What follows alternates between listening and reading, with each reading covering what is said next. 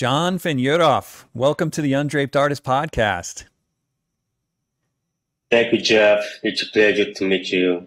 Yeah, ditto. So, John, so you're from Russia, I understand.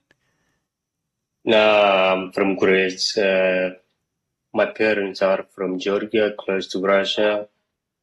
I speak Russian, and people a lot mistake my last name. That's why they assume I'm from Russia.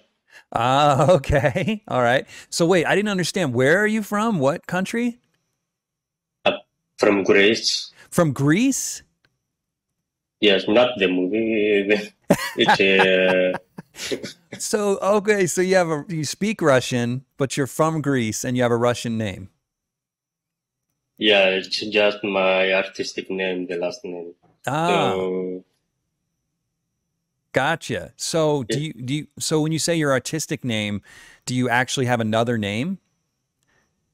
yeah, it's not my birth name. It's like in Greek, it's Ioannis Penoridis. That's the Greek. It's the official birth name. And I like the English one, which is John Fenerov. It's like catchy. And most Ah, people remember me by that name. It's not difficult to spell it at all. And I said, why not? yeah, no kidding. That's awesome. So yeah, I don't meet a lot of artists with pseudonyms, but I guess if your name is sort of hard to pronounce, that makes a lot of sense. So tell me about your upbringing and stuff. Were you born and raised in Greece? I was born in Greece and I was raised in Cyprus. It's close to Turkey and Greece. It's an island in Europe. And yeah, I took interest in drawing when I was in Cyprus. I grew up here and I go to Greece when I can. Right. So how old were you when you discovered your love for drawing? Probably at 5. When you go to kindergarten, they give you to stuff for you to draw, and that's when it clicks. Right. And you've been drawing ever since. Yes, and I took a break when I went to university. I studied graphic design, and from there I chose to pursue fine art professional in 2016 No kidding. So did you go to university in Greece as well? in Cyprus. In Cyprus. Okay. I'm going to get this whole geography thing down eventually. Okay, Cyprus, Greece, Russia. It's all just a blur in my mind. But okay. So you were raised in Cyprus, but you're from Greece with a Russian name. Okay. I want to get this I know straight. it is difficult. Yeah, I'm going to get this straight. Okay, and you're currently in Cyprus now. Yes, that's Gotcha. correct. Gotcha. So, where did you learn to draw? You have I don't know if unique is the right word, but you have an incredibly beautiful style of drawing. Can you tell me a little bit about where you picked that up and how that evolved?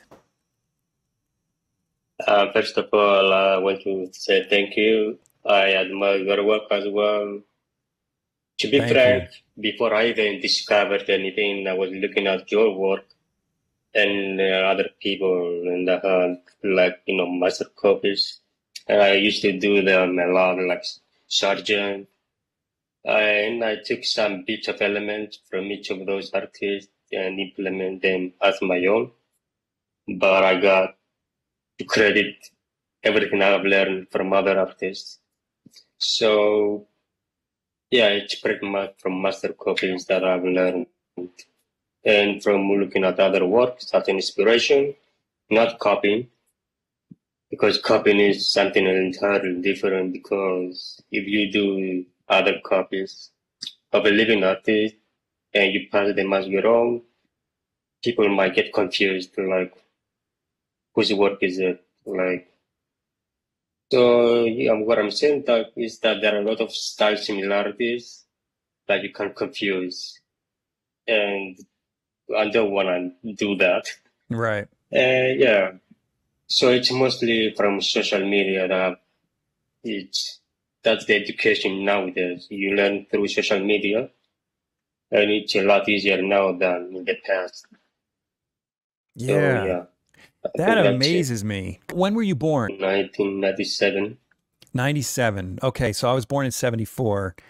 So we're 25 years apart or 23 years apart. So, yeah, you're right. When I was in school, social media didn't exist and the internet was in its infancy.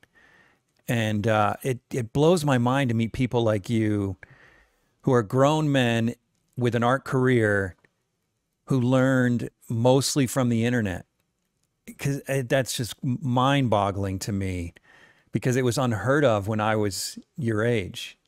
So I find that so fascinating. I mean, there's so much information out there. If you look at it, okay, I'm going to say that learning from books is also a source of knowledge and connecting with other artists as well. So you can see from up close what to learn. And social media does not play a big role alone in knowledge. So you have to do some soul searching before you decide what you want to do for a lifetime. Yeah. Because a lot of artists at my age, they switch careers like so soon. And it takes a lot of time to adjust to a new job, to a new place. It's pretty tough. Yeah, when I was younger, I remember being in school and I wasn't satisfied with my teachers, so I would go to Barnes and Noble. Barnes, you might not be familiar with that, but that's an American bookstore. It's a bookshop. Yeah, yeah. There were like two or three instructional books. I remember I got one by David LaFell, who's an exceptional painter, and then a couple I don't even remember. I just dove into those books and tried to get everything I could out of them. It's just so much different now because there's so much out there. But you're right. It doesn't make the artist. You still got to put in the work, right, to get to Yeah, the yeah. level that you're at. So one thing that I find interesting about you, and it's kind of a strange coincidence because I just interviewed Oliver Sin. Are you familiar with his work? He, Yeah, yes. I mean, he do this crazy. I yeah, love his work. yeah, he's amazing and he's an awesome human. But he also spends most of his time doing charcoal. And I find that really fascinating. Well, I'd like to talk to you about that a little bit. How did you land on charcoal? I mean, I expect you experiment with different things, just like Oliver Sin does, but charcoal seems to be your main focus. How did you land on that and why? First of all, charcoal is very delicate medium to work with. A lot of people see it as very easy to do from social media, but it's very difficult to do it Yeah. in application. So yeah, I'm trying not to spend too much time with charcoal because that deviates me from creativity and exploring various medium to work with. Um, it's not just that, but also most of the materials are from America, so we don't have them here available in Europe. So, for example, when I want to try oil painting again, I have to order from overseas, like Really? materials, and don't have access. Yeah, I mean, here we have mostly limited oil, which is smelly, and I have like respiratory issues. So, you want to work with something that's not hurting your health. So, yeah, that's the one that I'm also exploring with watercolor. And before all that, I was just doing graphic design, layout, composition, color theory. And then later, when I decided to become an artist, everything I've learned about design is handful, useful, because in my work, I want to think like a designer before like an artist. So thinking of this as think like as UI and UX. So the UX is like the designer, and the art is like the UI. So it's like a bunch of aesthetics. I don't know if that makes sense to Yeah, I think you. so. Yeah. So yeah, it's more. I'm headed more to like in a way of storytelling, narrating. I'm trying to go to a narrative way of work Hmm. instead of just copying, for reference photos all the time. And when I do, it just, trying to study just like the rest of you. Yeah, I'm not doing anything different. Right. Well, I don't know about that. I think you definitely have your own way of doing things. Your work is quite it's definitely your own. I mean, you mentioned some of your influences like John Singer Sargent. I don't particularly see him in your work, so you've definitely found your own voice. Let's actually go pull up some of your work here. All right, so this is a piece that I actually have. Let me see, where is that down here? Okay, right here. I believe that's the Yeah, same piece, right? yeah, yeah. So, And yeah, tell me about that. Tell me about what you mean by you're not just copying the reference, but you're thinking about design and story. Tell me a little bit about that. so before I tried the classical way, the classical approach to drawing, I used to do hyperrealism. And over time, I tried to shift it to classical. So this particular work, I used to look up to KZ Bob. Ah, I don't I know. can see that. So Yep. yeah, the style, the bridge, the pounder work. So I started with a pounder and graphite at launch, and then I gradually built up the mass and the form to achieve the result. And I used like a bunch of material like soft brush, charcoal, pounder, charcoal. It's a bunch of Soft lot of brushes? things. Did you say soft brushes? Yeah, yeah, Okay. yeah. Like what kind of brush? Like a sable brush or a synthetic brush? I think synthetic. Synthetic? Okay. Yeah, yeah. Yeah, yeah, you're right. That does look like Casey Baugh. But then if I pull up something like this is different than the last one. This Yeah. doesn't feel so Casey Baugh like. Tell me a little bit about this evolution. This is digital work. A lot of Ah, people think it's traditional, but I'm trying to apply traditional way to make a digital work look traditional. man, you're doing a good But job. it just thank you.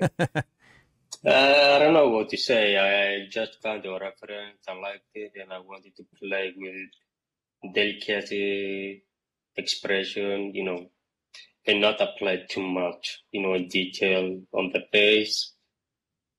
And Hmm. I've noticed that one of the things that you do a lot is you draw on location and you draw in a sketchbook, but your chosen medium is charcoal. I love charcoal over graphite personally, but I've never understood how someone could draw with charcoal in a sketchbook and not shut it and ruin your drawings. What are you doing? well, I'm doing magic. I'm not magic actually, but if you research it, there are ways to prevent this magic. So you can place a tracing paper in between pages, or you can let it dry and use fixate it over and over again. Then use it another time until it becomes completely dry. And that's pretty much it. But I think a lot of people prefer to go with tracing paper, and that saves a lot of time and some unnecessary spraying. So do you just carry Uh, tracing paper with you when you travel? yeah, not always, but when I do like a double spray drawings, I don't travel doing that. Uh, when I travel, I just pick up maybe graphite and lightly pencil and just do quick drawings sometime. Mm, Because something like that, what I'm looking at, the sketchbook takes only 3 hours, 4 hours in studio, looking at the reference all the time. gotcha. And studio works are like more convenient to me than going out traveling. I don't know. I know a lot of people prefer to draw from life, but I believe drawing from references and from life can achieve the same result and the same experience. But from life, you have more access to the model to see what they really look like Mm-hmm. compared to flat photo reference. Mm-hmm. Yeah, and I've noticed when I was looking through your Instagram that you do work from life a fair amount, even though you also work from reference. Like, for example, right here, drawing this young guy. Is this one of a relative? Yeah, he's my nephew. Yeah. Yeah, that's a great little drawing that you did of him there. So you are doing it, and I'm assuming this one then is in graphite. Yeah, graphic. Okay, so yeah, so that makes sense because I wondered that. I saw these sketchbooks with charcoal, and I'm like, I only sketch with graphite when I'm out and about because charcoal's such a mess. And I thought maybe you had Yeah. some secret that you could share with us. But I guess the tracing paper is helpful. So I appreciate that. And I'd really like to pick your brain a little bit more about your process too, because one of the things that you talk about a fair amount is that you mix mediums. You use charcoal and graphite often. I don't know a lot Yeah. about that. I've never really experimented with that. My understanding is that if you put too much graphite down, charcoal won't even stick to it. So, Yeah. can you talk a little bit about that? What it is that you're doing there? Yeah, yeah, sure, no problem. I will not advise people to draw with charcoal when they go outside. I mean, particularly with charcoal sticks, because the dust is blowing against the wind. You know, it's Oh, yeah. messy. The only exception you can do is drawing with charcoal pencils, like general pencil, Primo, Ritmo. There are many charcoal pencils you can use. So my process when I use graphite very lightly with grade 2H or even H. Those are the lightest you can use. And I use them for my blocking process. And when I reach the final result after charcoaling that, I can use them for halftones on the skin. And Hmm. again, very lightly so it does not shine. Oh. So the more graphite you use, HB, and B, and more, 2B, 4B. If you use them lightly and get the paper, you are not going to get a lot of shine. And that's the secret. Even if you use a blending stamp after you use the 2H graphite and you smudge it, it's not going to shine. So I Gotcha. use that a lot of on halftones and people get mixed reviews on that. They have mixed views because they listen to the school teacher, what they say when they have minimal experience with mediums, with mixed mediums, and having personal experience is a lot different. Again, you have to do a soul searching and explore various mediums on your own to Mm-hmm. find a setting that you find to work, that you are most comfortable working with. Right. So you're laying it in, then you're fleshing out after you lay in with charcoal, and then you're getting the fine, I would assume the lighter halftones with the graphite just to get some nice transitions and stuff with the graphite. Yeah, that's pretty much it.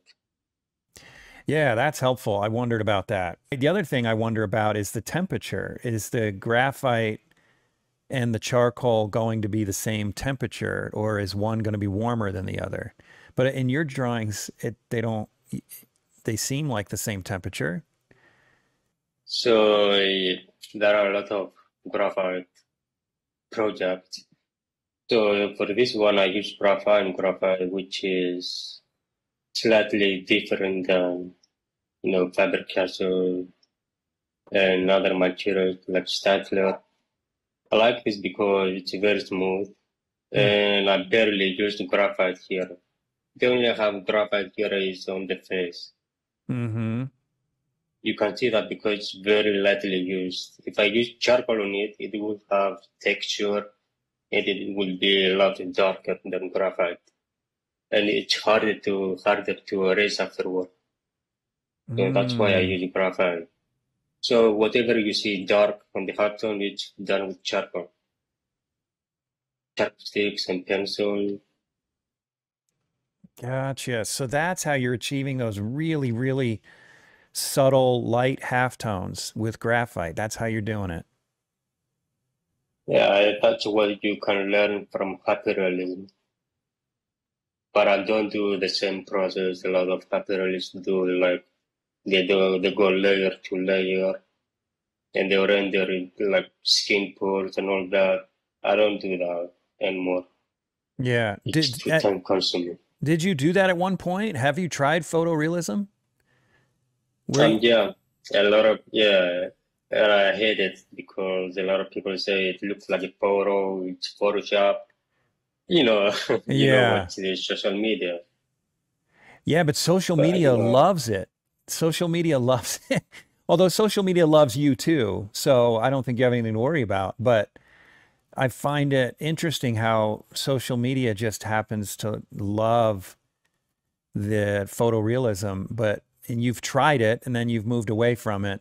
And is that the only reason? Because you feel like people are saying, "Oh, that's just copying a photo," or did you actually not have a taste for it? It's probably the second one.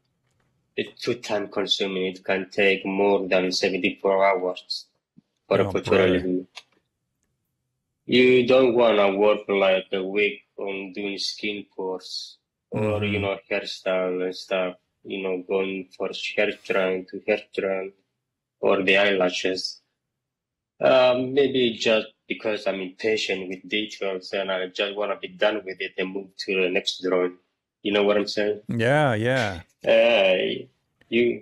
Well, I prefer what you're doing over photorealism because I feel like, this is just one guy's opinion, take it or leave it, but you have a photo, you just make the photo again. I just assume hang the photo, right? So, but what you're doing is making it more than a photo. Like, let's take this one, for example. To me, there's something more poetic about this than just a absolute precise copy of the reference. You're making artistic choices here. Thanks again, man. I feel like I'm showered with compliment. Let me think about this piece when I've done it. I think I've done it before the algorithm was introduced on Instagram. And so I tried to keep the likeness of the person, and I am trying to implement a couple of photorealism, maybe the approach of photorealism, just to keep the focus on the face and let. I just take a minute to recognize the people and companies that make this podcast possible. First, I want to thank you, my patrons. You are absolutely the most important and necessary sponsors of this podcast. Without you, we couldn't keep this thing going. If you love the show and are not yet a patron, please consider helping out. Go to theundrapedartist.com and click on the link Be My Patron on Podbean. And then just pick a monthly amount that fits your budget. What are 4 great podcasts a month worth to you? In my opinion, my sponsor Rosemary Brushes makes the best artist brushes available today. They have a huge inventory and are constantly innovating and adding new and interesting brushes to their line. They ship all over the world, and due to their exceptional customer service, you won't wait long to receive your order. To order some brushes for yourself, go to rosemaryandco.com. The HEIN Atelier began over 20 years ago in 2002. Due to limited space and high demand, in 2022, I adapted the entire curriculum to an online platform. While on our website and mobile app, students will find hundreds of hours of valuable recorded content. This online atelier is not just a website full of lessons, tutorials, and other resources. In this program, I personally mentor each student toward their artistic goals through weekly Zoom critiques, instruction, and regular in-app communications. To learn more or to sign up, go to HEINatelier.com. Lastly, whether you're watching or listening on Apple Podcasts or just listening on another station like Spotify, please consider leaving me a 5-star review. If you watch on YouTube, consider giving me a follow and a thumbs up. These things really help the channel. And let everything else, loose.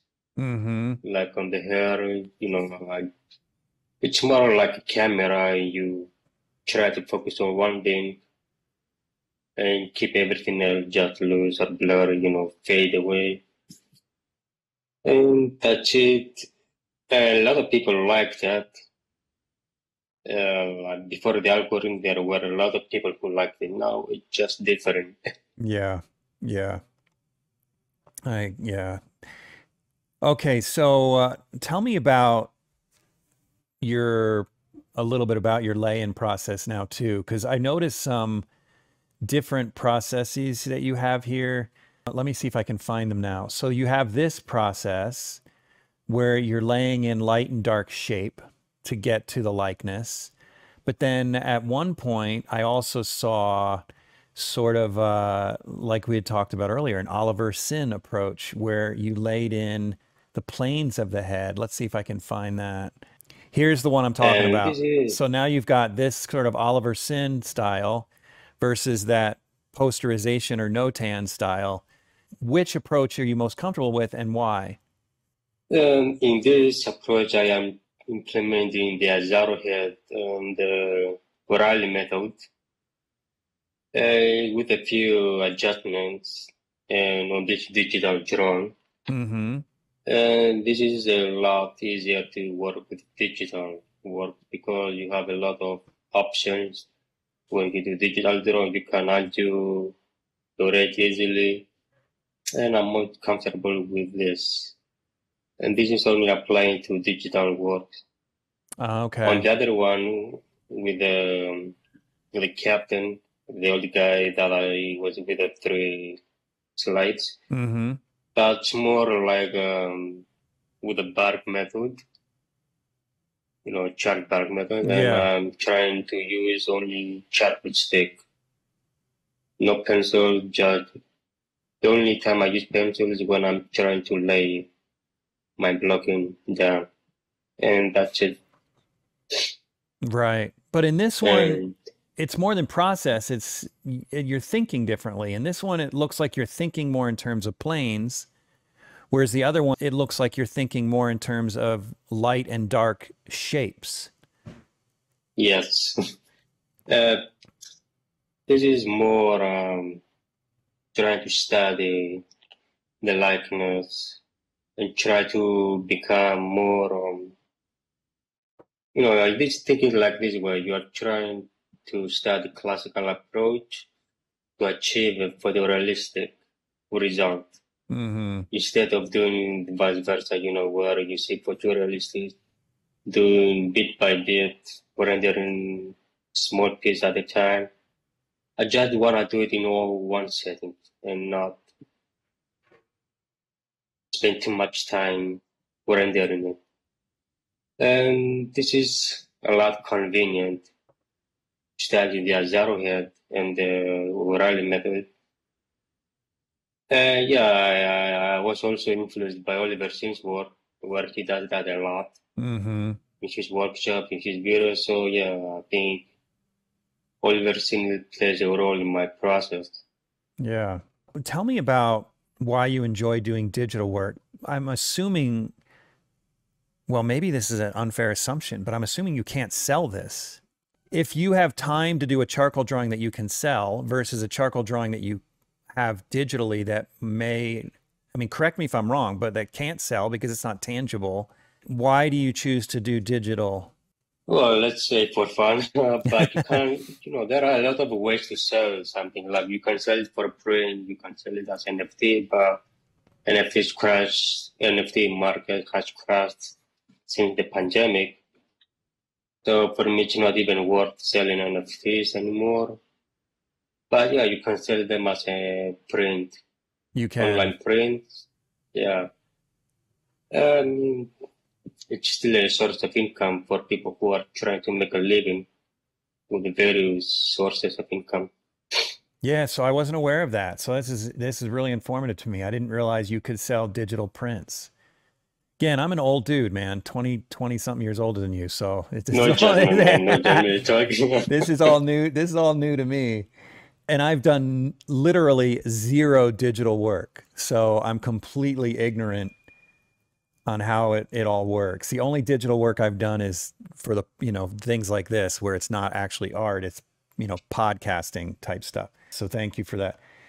All right, oh God, this is gorgeous. Is this, okay, this is digital too, right? Yeah, I'm yeah, yeah. starting to see it. I'm starting to be able to interpret it a little bit. Freaking gorgeous. What this is what I mean when I said earlier that you're doing more than just copying a photo and rendering pores because you're making these beautiful decisions where you have these lost and found lines and these little accents here and there that just make it so much more interesting to look at than a duplication of a black and white photograph. It's just absolutely beautiful. And then the I have to say too, I love the simplicity of the lips. Maybe you could comment on that a little bit. You've got this really sharp eye here, and then these lips, it's almost like you lassoed this and blurred it out. Like it's that soft. Yeah, So, that's the plus of digital drawing. You have a variety and wide range of digital brushes, like charcoal soft brush. You have textured brush of charcoal. You have like a lot of brushes, that you can use in Photoshop and try to replicate things in your own way and make them memorable, not just a photo reference. And that's it. I have even my own charcoal brush set that I've done I have done it traditionally. I scan them digitally and I use my own charcoal brushes. no And kidding. So that's when what you you're say you looking use at. when you say use your own charcoal brushes, do you mean that you created them with their own characteristics? Yep. Okay, yeah, see man, I'm telling you, I'm ignorant. Okay, so one thing I'd love you to comment on that's really hard to do is knowing where to put emphasis. I mean, maybe to some people it may seem obvious to put emphasis in the eyes, but it's not always obvious. But you've just got this incredible crispness in this one Mhm. open eye, and then softness in the mouth and nose, and then again, crispness right along the edge of the face. Talk to me a little bit about emphasis and what's going through your mind when you're doing a drawing like this. So often when I'm social media, I notice a lot of people like models that smile, Mm-hmm. that give them a warm feeling. Like this lady here, she's smiling, the eyes are winking, and that's what most young people like. Mm-hmm. So when I'm drawing old people, whether I'm doing digitally or on paper, it does not get a lot of attention. And that's a bummer because I love drawing old people Hmm. compared to young people. Because, you draw those wrinkles on paper, they're so expressive, lines. And in this one, I just disregard the hard tones. You don't see a lot of hard tones in the face. It's just flat. maybe just on the cheeks there is a little cartoons. Um, and I work mainly with dark shadows, and then just smooth the shit out of. I'm sorry. Um, I love working with soft brushes, man. And then on top of it, I use crisp charcoal, just trace it. So you start out very soft and then you come in, you accent it with some crisp lines, is what you're saying. Yeah, crisp is the last resort what I'm doing in this process. Yeah. I could do this also for the hair, but again, I would not enjoy the process of doing one line for each hair and, Yeah, make it no. too much photorealistic. Yeah. So I'd like to talk to you a little bit about your career. I mean, tell me about that. How do you spend your time? Are you selling drawings? Are you teaching online? I know you have a Patreon account. Maybe you could talk to me a little bit about what that looks like. And the reason I want to know is because we live now in a day and age when it seems that you can make a career in so many different ways. So I'm really curious about how you're doing it. Yeah, certainly the social media and the internet is a lot easier to make an income now compared to 10 years ago or maybe 20 years. My main source of income is from Patreon, selling print, commission works, and doing online auctions. Online Does that make auctions. sense? Yeah, what is Yeah. that? What's an online auction? You basically list your work on Instagram. You let people bid in the comments. Oh, okay. Who which is a lot easier than trying to get listed on Sotheby's or Christie's. That happens only in the blue moon. Mm-hmm. So I'm trying to reach out to people that can afford my work. And this is not always easy because you have to research your audience because not everybody is rich. So you have to be reasonable with your prices and your work. And that's it. I have not figured out the YouTube way because it's not available in my region to make an income from YouTube. From what? So yeah, from YouTube it's not available in my Oh, region. YouTube. And YouTube. yeah. So every day I'm trying to discover a new way to make a income, make a stable payment, a stable salary, whatever. It's not always easy. And here in Cyprus, not everybody is respecting art. So most of my clients are from America, Russia, Canada, UK. I have a lot more clients than here in Europe. Wow. Well, that, and I teach sometimes in person whenever I'm invited to a private workshop, not in schools. And online on Patreon where I show people my process, like what we discussed today, in a video format, picture step-by-step mode. Mm, and that's it. So it's I don't really think I varied. do any. You've got income coming Yeah, from all yeah. different places. It's time consuming, it's costing your health, trying to do everything by your, yeah, it's not always easy. Yeah, you're right. Life is great. That's good. Yeah, you're right. I mean, in this day and age, you almost have to do everything yourself. It's frustrating. It's a blessing and a curse at the same time. Exactly. I'm going to go back to your art. Let's look at that a little bit more. And one thing also that I've noticed is that you often draw quite large. I'm assuming this is a show of your work right here. Yeah, it was last year in Moscow. Oh, last year. And Uh, how did it go? It went great.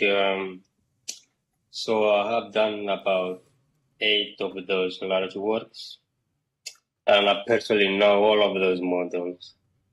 So you see John Carrasco in the middle. Mm-hmm. You know John Carrasco, yeah.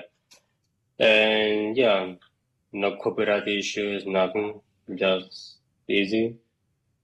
And it was great.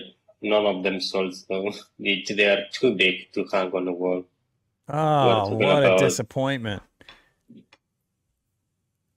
Yeah, I well to hang in yeah. there. You just don't have the right audience right now. And have you thought about sending them to an American gallery? Where did you start? Before the pandemic, there was a gallery from Brooklyn, I think, or Queens, I don't remember. It's called, I think, George Berg Gallery.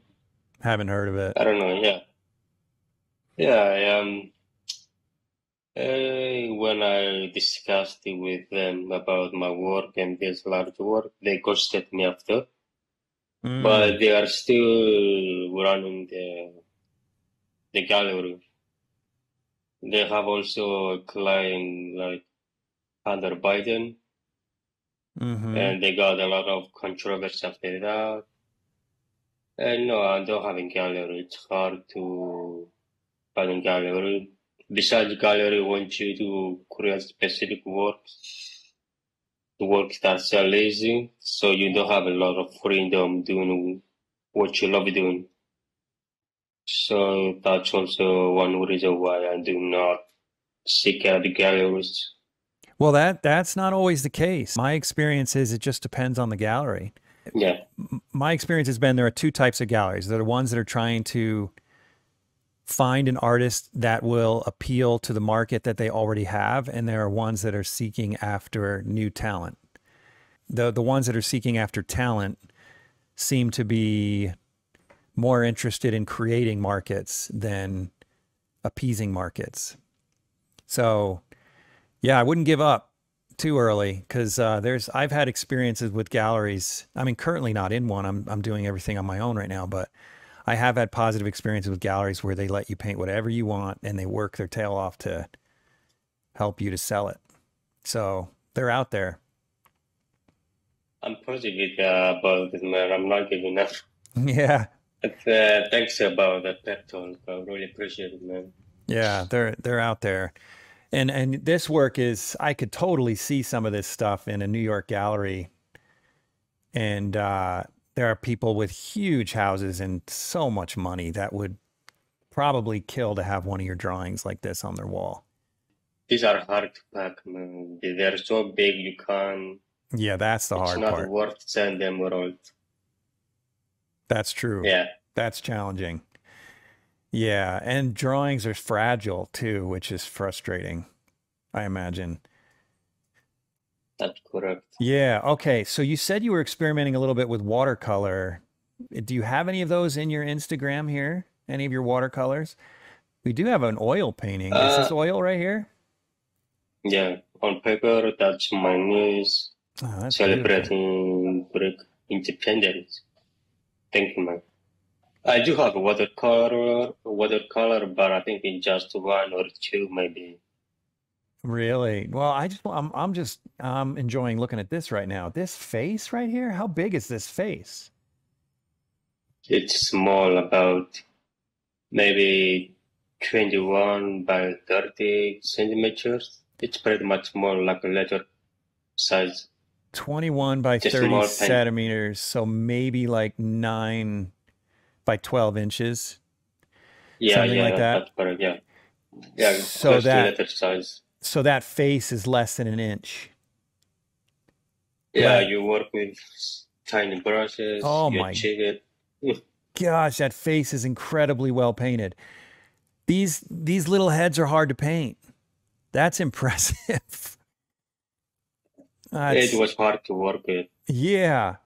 Yeah, the trick is to keep them simple. Somehow you kept it really simple and yet it still feels finished. That's really nice. And man, does that ever have a Russian feel to it? You brought out your name in that one.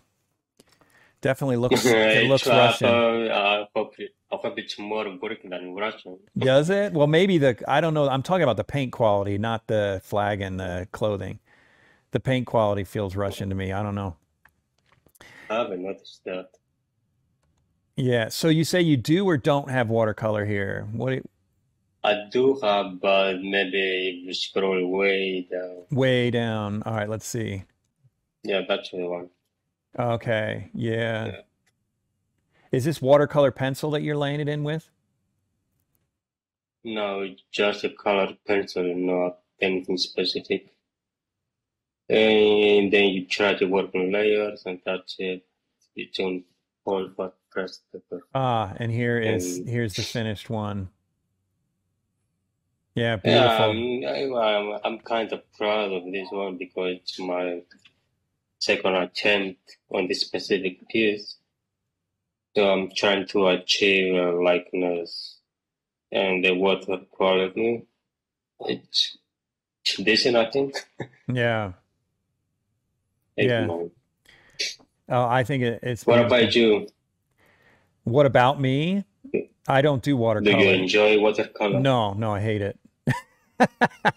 I hate it because Understand, yeah.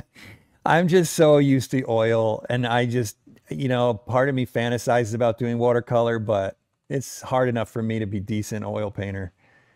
So, oh my gosh, this is oil, right? Yeah, it's oil for a client. That is And gorgeous. I like that. And that's different. At least from what I know about you, this seems like a little bit different than what you're accustomed to doing. How did this come about? a client when she used to live in Cyprus. Mm-hmm. Her village was occupied from the invasion years ago, and she wanted me to paint lemons from her village because that symbolizes her village, and she wants to remember that. She wants to, yeah, lemon just symbolize her village. That's what I'm trying to say. Mm-hmm. And she wanted me to paint a bunch of lemons. She sent me the photo, and I done it in memory of the people that were refugees, that are refugees from that village here in Cyprus. And that's the story about it. Nothing more to comment on, really. Yeah. I got a comment though, you're a much nicer guy than you look like in this photo. Well, I'm not smiling a lot, No, but yeah, you look trying pretty to pissed look off right so, there. yeah, yeah. Because, trying to take a photo from September is always annoying Yeah, to it's take a true. It's studio true. pic. No, take that as a compliment. You're a much nicer guy than Yeah, yeah, yeah. that. Okay, now that I'm scrolling down here, see, I didn't realize you had done this many paintings. You've got a lot more paintings than I was familiar with. Is it This is oil? digital, yeah, This is digital. Okay, yeah, yeah, you do a lot of that. This looks like one of the models Oliver Sin drew. yeah. That's John. And how did you have That access to this guy? Who is this guy? that's John Carrasco. He's a model from Bay Area, and we talk often where we discuss about the next drawings. He sent me references for me to work with. Oh, And I like that. And I done that when I was sick during the Passover week, about last year, maybe, yeah. And that's the drawing that I exhibited last year in Moscow. It's one of those big works, maybe 160 by 150 centimeter. that is gorgeous. And he has such a physiognomy, John Carter. He is easily recognized. Yeah, he is. Yeah, I love how rough and loose the beard is, but then just around the edges, you suggest the little beard hairs that make the whole beard feel feel authentic. And then the eyebrows, these little And gray hairs in the eyebrows. That's great. I love that. Nice details. birds are hard to do. Are you doing that with a kneaded eraser or do you have some other tool? Um, I use various. I don't know what you are using. Um, I use a needle eraser, a mono zero eraser. It's Yeah, I like have a those. pencil, and a white chalk, Mm. white charcoal, and a jelly roll pen, which is a wet media ink. Oh, yeah. So do you have some Jelly Roll pen in this? Yeah, yeah. So they are only helpful to draw narrow lines that pencil can't do because they look chalky and they blend. Right. You know, it's not always correct. And the Jelly Roll pen sticks to the charcoal? Yeah, well, it depends. If you use fixative heavily on it, it's not going to stick for a very long time Oh, okay. because it's a wet media, so you don't have to use it. Just use jelly roll for the last resort where you are done. After using fixative on charcoal and dry media, then you can use the pen on Wait, so top you of get it. the drawing done in charcoal and graphite, and then you fix it with fixative, and then Yeah, you put the Jelly Roll accents in. yeah, yeah, yeah. It Oh, sticks nicely. okay. And then do you fix it again? Or is the Jelly Roll No, permanent? No, you don't. Okay. it's permanent. No, If you that's, fix it, it's going to get ruined. It's going to give you a bluish, mantle. It's going to give you a mantle look. oh, It's not really? going. The Yeah, fixative yeah, ruins the Jelly Roll ink. yeah. If you do that over wet media ink, it's not worth it. It's much more like pastel. You don't Right. fix it. Right. Okay. Oh, interesting that you know that about pastel. Do you do pastel as well? No, I would love Okay. to try. Yeah, I I've have a toyed around friend with the idea of that that too. it's like a bridge from drawing to oil painting, because there is a lot similar to oil painting. Mm-hmm. It's just a bridge to that medium. Again, Yeah. it has a different approach, and you have to dedicate a lot of time to be familiar with pastel. At some point, I'm going to sit down, read a book, watch some videos, and learn a new thing about pastel. Yeah, I Oh, love this is that. So I mean, you're basically self-taught. I mean, you've self-taught, self-directed lesson teaching because no one's self-taught, right? We're not reinventing the wheel. We're getting it from other people yeah, as you yeah, yeah. humbly admitted it earlier that you're getting this from other artists, of course.